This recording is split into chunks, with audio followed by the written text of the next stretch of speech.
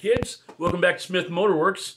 If you got a few minutes, and that's all it takes, I'll show you how to make a really cool, easy to do belt groove cleaner for your V-belts.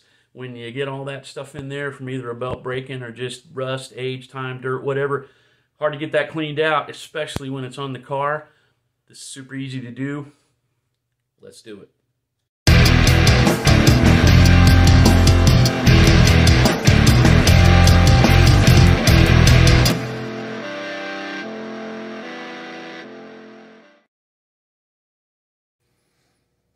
Okay guys, had a brainstorm here. Belt came, well, let go, basically on the little Fiero that we've been doing work on, and they don't have a very good belt engagement. What I mean by that is the belt doesn't wrap around the pulley as far as it should. This isn't off of Fiero, but since the belt's already came off, I figured it probably kind of got some, some schmutz down in the groove here, and I really want to clean that up good.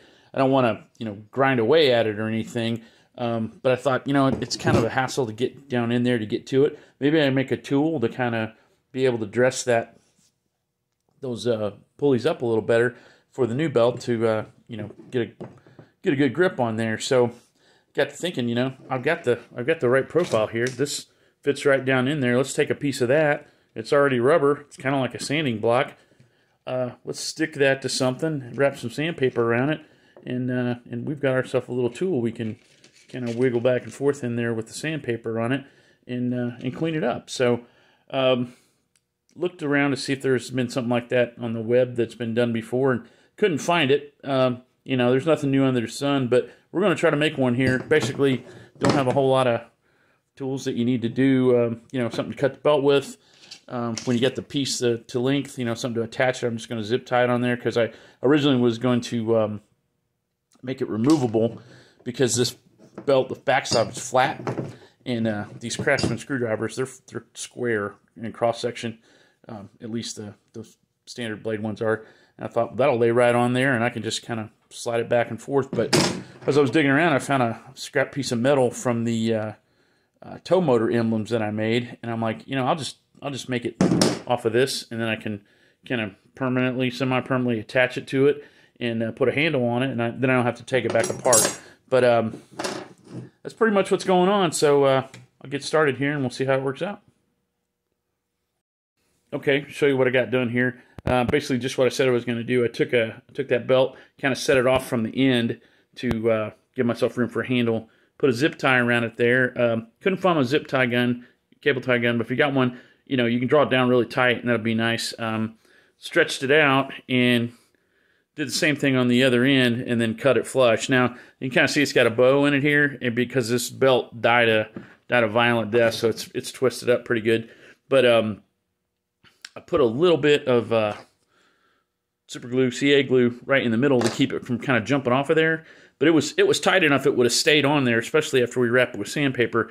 But I think what I'm going to do is, because I've been playing around with this without sandpaper, and it's going to work really well, I'm going to go back and put epoxy on this and grind this to the width of the blade, this piece of metal here, and put epoxy on there, and then tie it down, all the way down to where it stays straight and dries straight, and then I can leave it like that. It really doesn't matter right now to make it work. This is kind of a proof of concept. It's still going to work wherever section I have, because if you think about it, how big's a pulley? You're only going to get a little bit of engagement. Even with a big diameter pulley, you're only going to get maybe 2 inches or something in there that you're working at a time. So I mean, this is just so you can reach farther in and maybe have a more of a stroke as you're pulling it back and forth. And you're kind of limited by the sandpaper. I made it longer than I needed, but honestly, the only step that we got left is to take a piece of sandpaper, which I got some 320 here, because you don't want to, just dig away at that.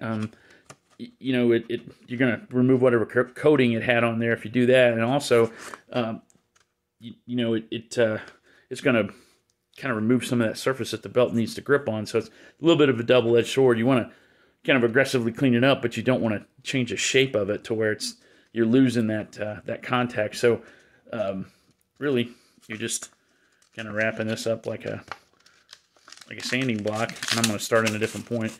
But we'll get that on there like that, and it'll be pressed down against the shape we need, formed up really good. I'm just going to run some staples on the back side of this, and we're done. You know, may come up with a way to kind of make the paper removable so you can move it around, because, you know, sandpaper ain't cheap or free. But it's, you know, these little pieces aren't bad. I bought a big pack of these for not a lot of money. So if I trash a sheet every time I make it, that's all right. I may even be able to rip this in half and get it to work too. So this, like I say, this is just a kind of a test here, but it's going to work. So let me get this attached, and we'll see what we got, and we'll try it out. Well, hey, I saved a little bit of money there. I did what I said, and I split this in half, ripped it down the middle, and it worked out just right. I was able to take and tape down the first edge, kind of halfway down the middle. So it was, you know,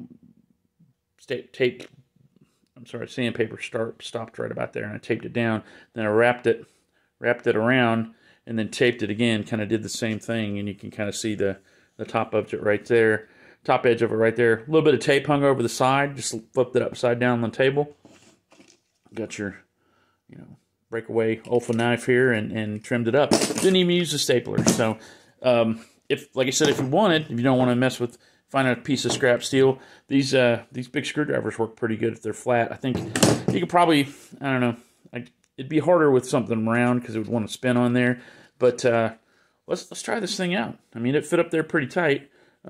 As you can probably see down the barrel here, you know, the tape, sandpaper's kind of up against that rubber, just like a rubber sanding block. So this ought to work pretty good.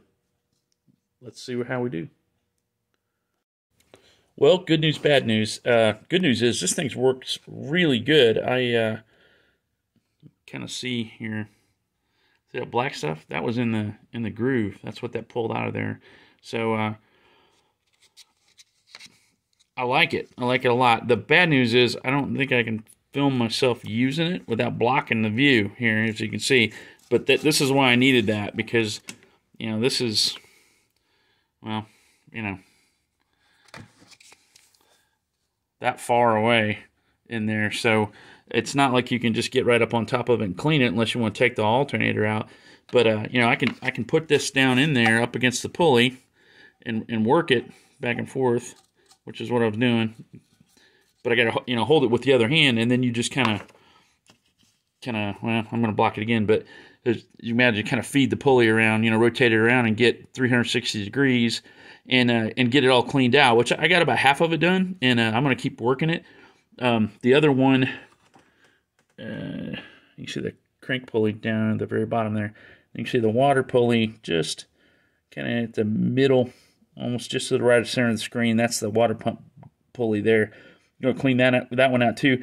Same deal, you know, you can't really get to it unless you start taking parts out of the way.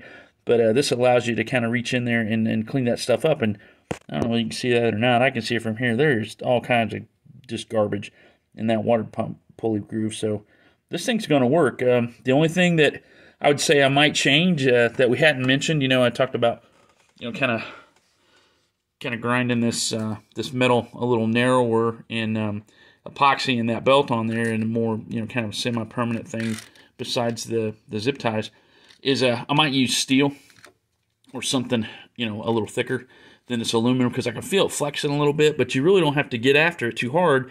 Like I said, you don't want to try to sand the metal, you're just trying to clean it. So that's why I use kind of a finer grit here than what you might think that you need.